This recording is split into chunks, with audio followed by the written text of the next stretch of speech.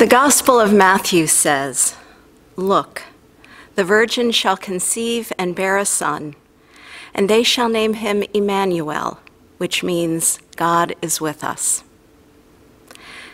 Christmas decorations are going up early this year. All around our neighborhoods, houses, trees, and bushes are wrapped in strands of twinkling red and green and white. In the darkness of a pandemic, we all need some extra light. Years ago, I had similar feelings. It was late November, and for me, it was also a dark time. My husband Bob was in the hospital at the end of a long battle with cancer. In just a few days, he would be coming home. After discussing discharge plans, a social worker looked at me. "If you have Christmas presents you want to give to Bob, don't wait," she said. "You don't have a lot of time." That night, I went out and bought a Christmas tree. Bob loved Christmas. I set the tree up in the corner of our bedroom, where Bob could see it from his hospital bed. Each evening, the room filled with the soft white glow of Christmas tree lights. As Bob and I waited in the half-light, between darkness and light, death and life. Sometimes we talked. Often we simply sat together in peaceful silence, knowing our words had been spent and were no longer necessary.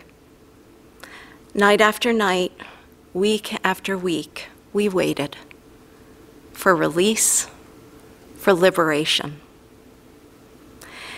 It was an incredibly sad time, but beneath our deep sorrow was something deeper. It was hope, the sure and certain hope that by the grace of Christ, death was not the end, but the door to a new beginning. Bob and I had no gifts for each other that Christmas. Frankly, anything that could be wrapped seemed really unimportant. But we were sustained by the greatest gift of all, the assurance that in life, in death, in life beyond death, Christ is with us.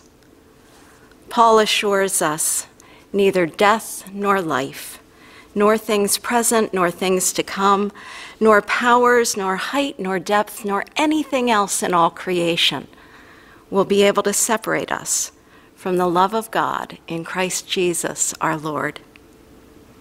That is the gift of Emmanuel. That is the hope that Christ brings.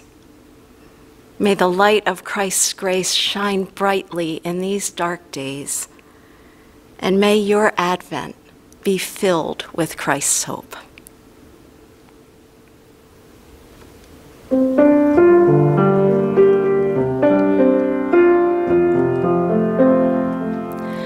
For you, my God, I wait, with hope born of the world, like sleepless ones who long to dream.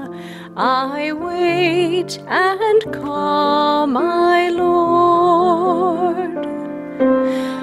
For even from the deep, I know you hear my cries,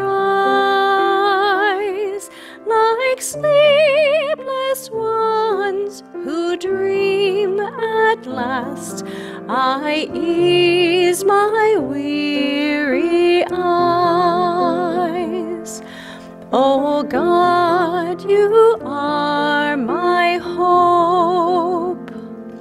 I know that you forgive. Your love redeems me from the depths, so I